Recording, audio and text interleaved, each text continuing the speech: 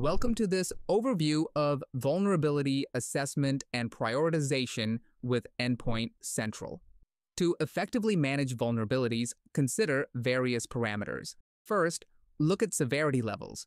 Critical vulnerabilities with potential for severe damage should be addressed immediately.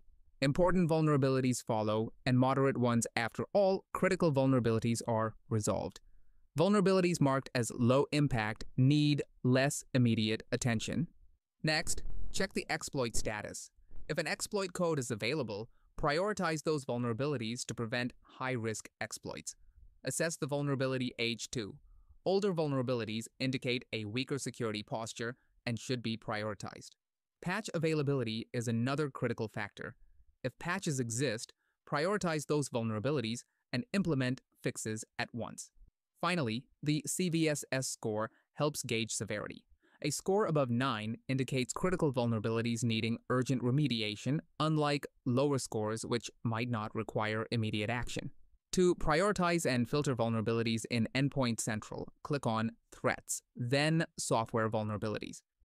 Use the filters to organize vulnerabilities by severity, exploit status, patch availability, and CVSS scores.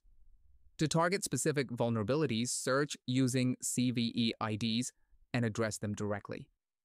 For a detailed prioritization by vulnerability, age and severity, visit Dashboard, then Vulnerabilities, and use the Vulnerability Age Matrix to prioritize your tasks and remediate accordingly.